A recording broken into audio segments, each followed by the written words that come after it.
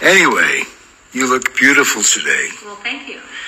And not that you don't every day, but there's something about your eyes today. I don't know what it is. Yeah, beautiful. And I don't know if you're sitting, you feel good there? Yeah, okay. I was going to move you Yeah, forward. I tried our mascara today, but whoever used the samples last didn't close it up. And so the mascara was kind of dry. Oh. And I couldn't really get it on my eyelashes. But Well, I'm a bit of a germaphobe, but I wouldn't share mascara. yeah. I don't care about things like that. You're watching too much Larry David. It's a germaphobe thing. I identify with Larry David. I get it. Anxious to interact with Papa. Arab guy. Or whether they don't like it. Okay? I don't know. If there's any ex-harem people watching, okay, just hit us there, either Instagram or Facebook. Isn't that book I read, I think it's the same one you read, called The Saudis. I don't remember.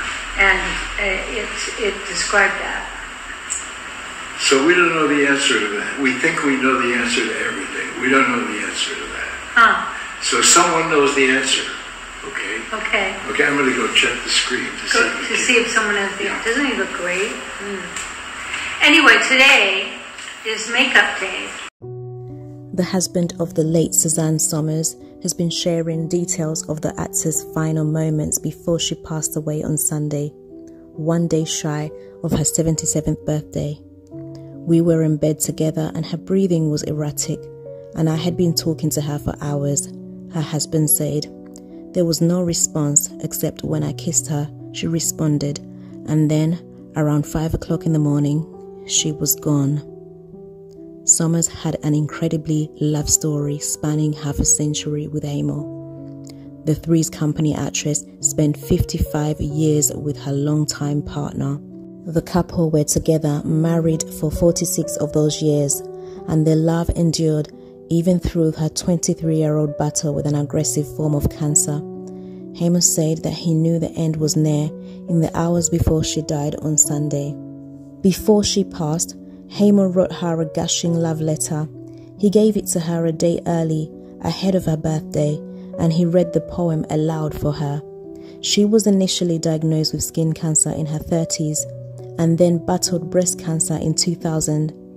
This past summer, she had revealed that she had received another cancer diagnosis.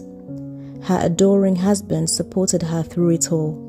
Just 3 days before her death, Somers had been with cancer specialists in Chicago and seemed to be doing better. She was eating and was talking and taking her medicine. But then, after returning home, things took a turn for the worse. All of a sudden, she wasn't responding, and she wasn't eating, and she wasn't taking her medication. As I know her so well, I thought, I wonder if I should call 911. And I knew that she wouldn't want to, and I knew that she didn't want to go to hospital. Hamel said that he hopes his wife will be remembered for being a good mother and helping those around her. We wouldn't have this family today if it wasn't for her.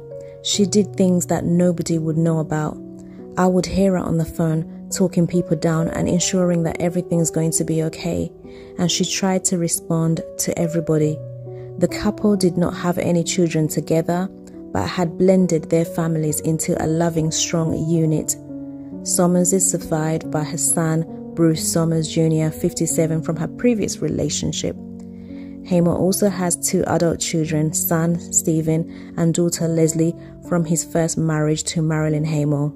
May her soul rest in peace, and our condolences goes out to her husband and their family and all the fans out there. We know that she is in a better place. We know that she was loved, and it's a very beautiful thing that her husband was able to demonstrate how much he loved her and wrote her a love letter just before she passed on. So that's such a beautiful thing. So may her soul rest in peace.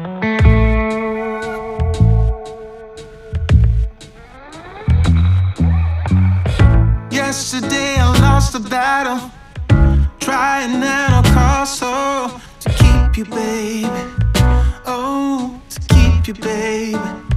Do-do-do. Now I hurt so bad. All I feel is sad that I lost you, baby. Oh, I lost you, baby. I said goodbye with tears inside, calling out your name as you shut the door behind you. And now I wonder, why won't you